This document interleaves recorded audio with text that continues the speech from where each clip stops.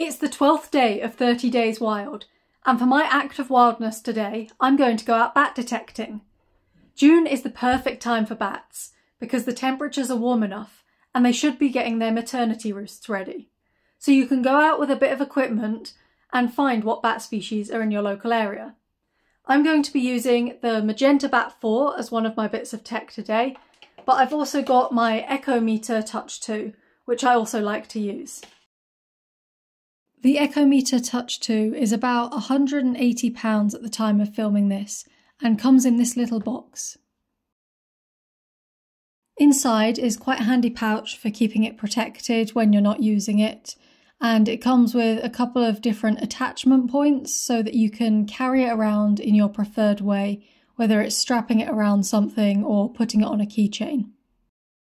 The device itself isn't actually that big. It's quite handy for being able to carry around, so long as you've got a device that you can also plug it into, which in my case tends to either be a phone or an iPad with the connection that I've got here.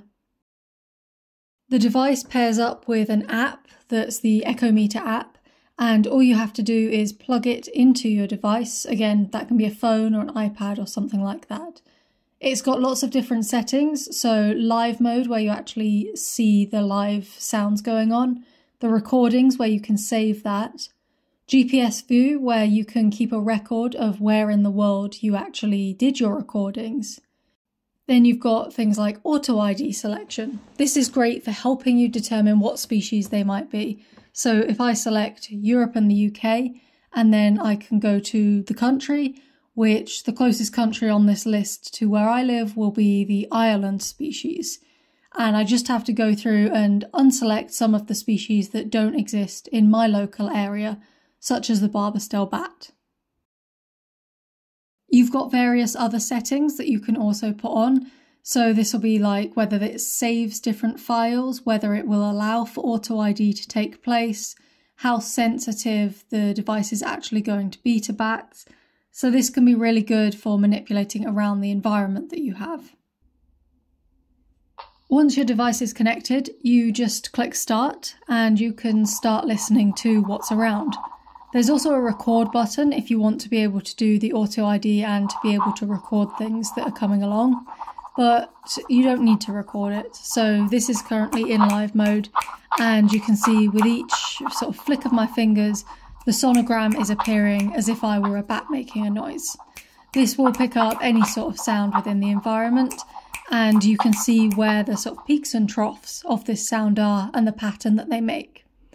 Now, the auto ID feature can be really helpful for those not so familiar with bats to get an idea of, oh, I've seen a bat in the sky, I recorded it, and I know for a fact now it's probably this species. But if you haven't seen a bat around and it's picked up something and detected it as a bat, that's when you want to start using the sonograms to question it. So each bat will have its own specific sonogram, different patterns that they will have. Usually sort of a repetitive series of shapes that's quite simple to identify once you know what you're looking for.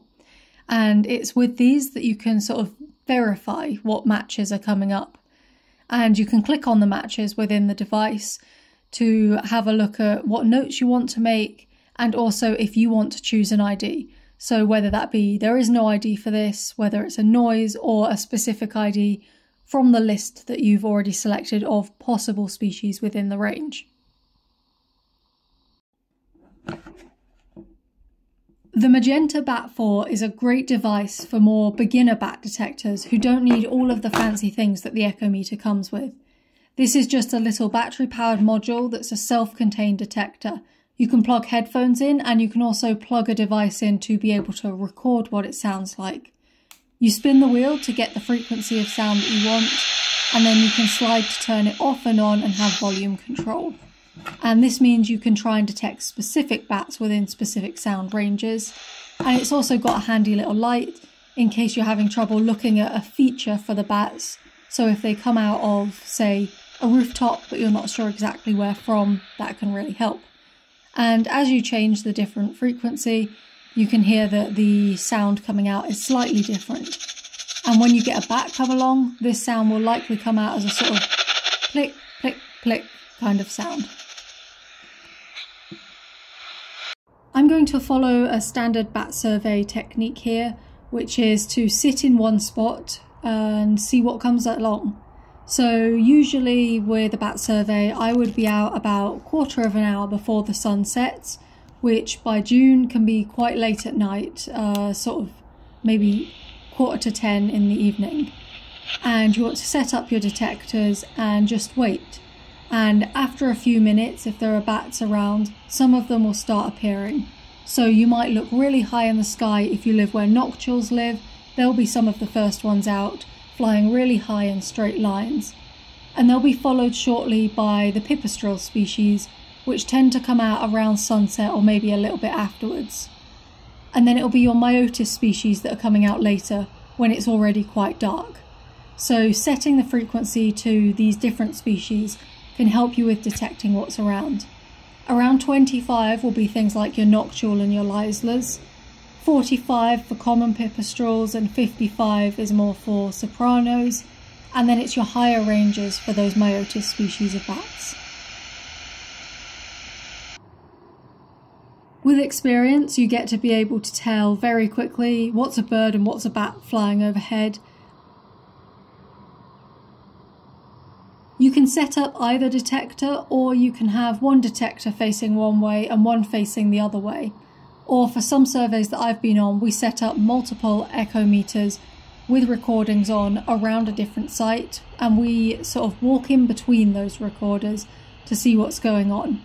That tends to be on sites when there's not much activity and we're not expecting bats to really appear, so we can just check in and verify that sounds aren't being picked up. If they are and there's lots of activity, we'd rather have human eyes on to verify the recordings. I did try a few times through the evening with both of the bat detectors and also just one at a time. I'm doing this outside my house, so it's really easy to just nip out, spend 5 or 10 minutes doing some detecting, come back in and wait a little bit longer if I didn't see anything. On a normal survey, say for a professional job, I would be out the entire time for dusk and the entire time for dawn to really truly say no I didn't or yes I did pick up bats. But I'm just doing this to see if I happen to spot any bats in my local area, and I've got a foster dog waiting at home who doesn't really like me being away and out of sight for too long, and also doesn't want to be sat in the cold with me for an hour and 45 minutes or something like that. So it's just a matter of going in and out and seeing if I could come across anything. Sadly, this time I didn't see any bats. I saw plenty of moths that could provide potential food for them, so there is the habitat here for them as well, a lot of tree lines in the area, but no bats tonight. I may try again in the future to see if it just happens to be a night where they aren't coming out.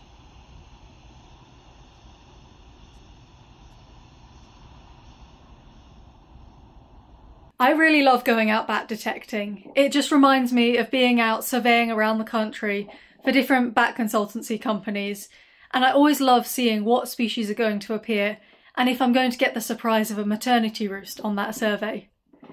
If you're going out bat detecting this month, be sure to let me know what you end up finding, because I always love hearing about your bat sightings. And make sure to subscribe to this channel to keep up with 30 Days Wild and hear more about the bats we have.